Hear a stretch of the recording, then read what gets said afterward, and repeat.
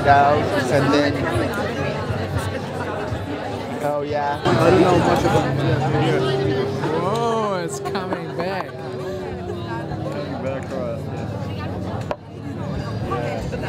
Hello and welcome back to my YouTube channel. I'm here today in Hattagli Bar in Jerusalem with Marcus James, who's appeared here before, and two visiting doctors from Austria and Germany, and we're having Tubi60. It translates in English as Tubi60, and it's a very, very special beverage.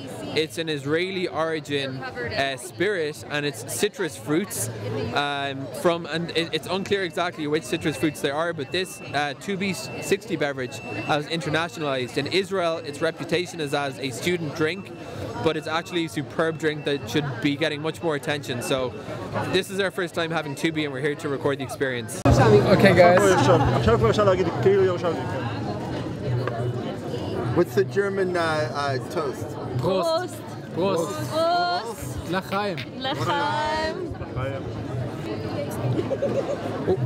But it's gingery. It's good. Like you love it's like no, it's really good. It's good. It's like ginger. Ginger sour. Ginger sour. Ginger lemon.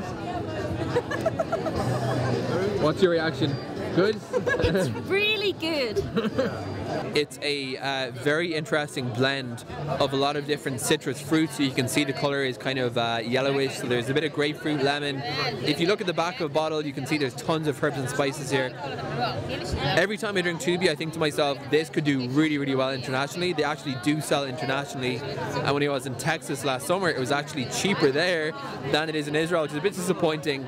In Israel, the sad thing is that Tubi has a reputation as a poor student's drink. In other words, it's kind of like what out-of-money students drink to get drunk is Tubi60, but I think it does a great disservice to an amazing drink.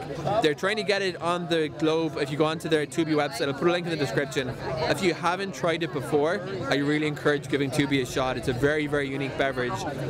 People would liken it to drinking gasoline. It's got that kind of a very, very raw alcoholic flavor, but it's actually not that alcoholic. It's 40% ABV, and I think it's a really, really unique Israeli drink. That could be the next hummus or the next tahina. So cheers, guys. Tubi60, if you're visiting Israel, definitely add trying Tubi to your to-do list. If you're not in Israel, go onto their website, find where you can find Tubi60. It's a great, great beverage, and cheers.